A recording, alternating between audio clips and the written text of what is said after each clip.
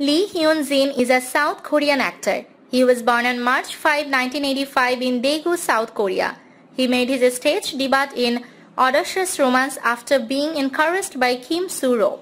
In 2022, he starred in Gold Mask. The same year, he also played It's Beautiful Now. He is best known for his roles in the films Boy Meets Boy, Chubby Revolution, and the television series Heartstrings, Operation Proposal, and Sky Castle. In 2021, he starred in Inspector Koo. The same year, he also played Work Later, Drink Now, and So Not Urdit. In 2020, he starred in Dinner Mate.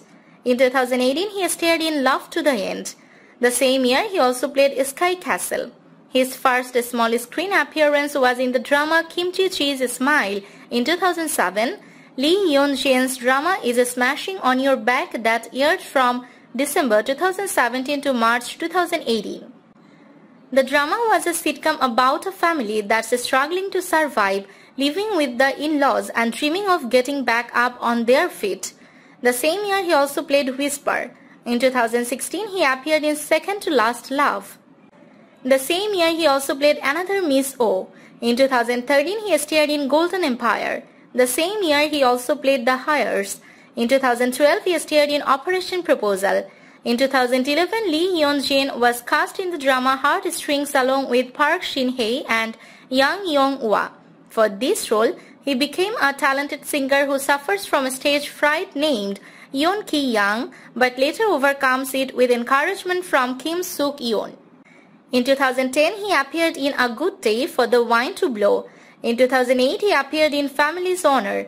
In 2009, he appeared in Assorted Gems. In 2012, he worked in films Plump Revolution.